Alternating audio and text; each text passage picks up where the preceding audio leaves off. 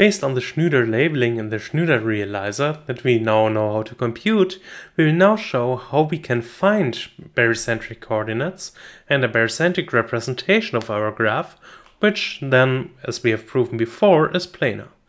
And this will be a so-called Schnyder drawing. For that we need some more properties and definitions. So let's have a look at a single vertex here. We know that every color gives us a tree that's rooted in a vertex on the outer face. So if we walk along the red tree, then we have a path that goes to the vertex A.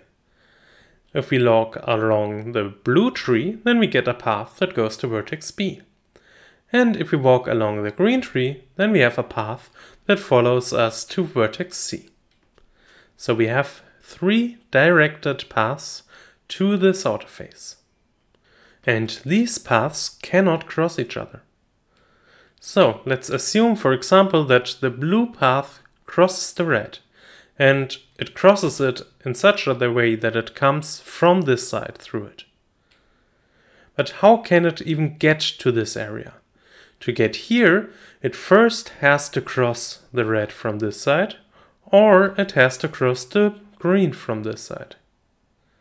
But if we look at the order of all the edges around a vertex, to have such a crossing here, we must have some edge that enters blue and leaves blue, but between entering and leaving, on the right side we have an incoming red edge. But here on the right side we only have outcoming red edges, so this is not possible.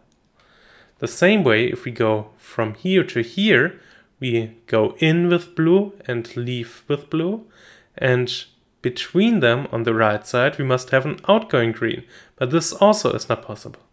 So we cannot have this crossing and we cannot have this crossing. And that means we cannot get to this area, so we also cannot have a crossing like this. So they only cross at V. And with the same argument, of course, we also cannot have a crossing with the green path. These 3 paths now also give us 3 regions of this triangulated graph. First, we get the red region, which is spanned by the green path, the blue path, and this edge on the outer face.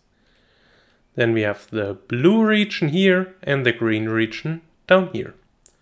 So basically, we always have the region opposite to the side of the path of its color. We have the red path and then the red region. Blue path, blue region, green path, green region. And these regions are nicely nested. So let's say we pick any other vertex inside the red region. For example, this one here. Then the red region of this vertex is a proper subset of the region of V. If we look at this example here, how does the red region look like here? It's between the green path and the blue path, so it is this part up here. And that means that we have a proper subset. Why is that the case? Well, if we follow the green path from U, it cannot cross this path here, so either it stays completely on this side or they merge at some point. The same for the blue path. It cannot cross this path down here, so either it stays on the same side or they merge at some point. But since they have different starting vertices, it cannot be exactly the same region. It cannot have anything else because it cannot cross these 2 paths, so it is a proper subset. Also, if we sum up the size of all these regions, how many faces do we get here? Well, we know that a triangulated planar graph has exactly 2n minus 4 faces. One of those is the outer face, so we have 2n minus 5 interior faces left, and every face is in exactly one of those regions. So the sum of these is 2n minus 5. I want to briefly note the special case of the outer vertices. For example, if we look at A, then all the faces lie in the region 1, and no faces lie in region 2 or region 3. The same with B, everything lies in region 2, and C, everything lies in region 3. And now these regions are the key for our barycentric coordinates. We just count how many faces do we have here, how many do we have here, how many do we have here, divided by 2n minus 5, and that gives us our barycentric coordinates. So with this mapping, we get a barycentric representation of G, and because it is barycentric, it is also a planar straight line drawing. We of course have to prove the two properties of a barycentric representation. First, for every vertex, these three numbers have to add up to 1. Now we know that these three numbers add up to 2n minus 5. So if we add them up divided by 2n minus 5, then we get exactly a 1. Second, we have to prove that for every edge and every other vertex, there's some index such that the number here is larger than both of these. Now, we know that this edge must lie in some region of this vertex. Because if it does not, then this edge has to cross the red path, which is not allowed. And we just proved the property that for all the interior vertices that lie in some region, the region in the same direction gets smaller. So the number here for x and y will also be smaller than the number of z. And this is the second property that we need. And that's everything. Now we have a barycentric representation of G, which is planar at a straight line. We still have to put it onto the grid. But that is quite easy. We just pick these three coordinates. We put A at the origin, B at 2n minus 5, 0, and C at 0, 2n minus 5. And now all the coordinates will be integer, because these numbers here are integers. And we divide it by 2n minus 5, but then multiply it with 2n minus 5. So we have integer coordinates everywhere here. That means that we get a drawing on the 2n minus 5 times 2n minus 5 grid. Let's have a look at an example. We have this graph here.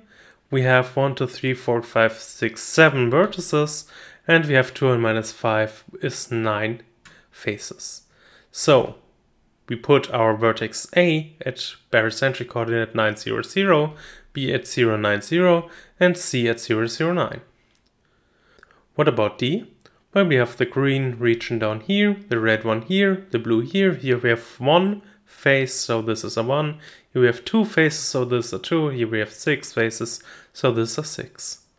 For E, we have 2 green, 2 blue, and 5 red faces. For G, we have 1, 2, 3, 4, 5, 6 green, 2 blue, and 1 red face. And for H, we have 4 red, 1 blue, and 4 green faces. Let's put everything together. We have our vertex A here, B here, and C here. And that's also where we put the small ABC. The first barycentric coordinate tells us how close do we get to A. And this is orthogonal to this direction. So this gives us on which of these diagonals does our vertex lie. The second coordinate tells us how close do we get to B. So it tells us on which of these vertical grid lines do we lie. And the third coordinate tells us how close do we get to C. So it tells us on which of these horizontal grid lines do we lie.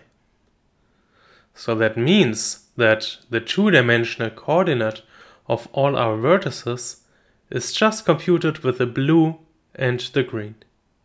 And the red one we basically don't even need. So everything lies inside this triangle. We have ABC on the outer face. And we put D at 6, 1, so it is here. We put E at 2, 2, so it is here. We put G at 2, 6, so it goes here. And H at 1, 4, so it goes here. And now we have our planar drawing on the 2n minus 5 times 2n minus 5 grid. And in the next part, we want to show how to improve this to n minus 2 times n minus 2.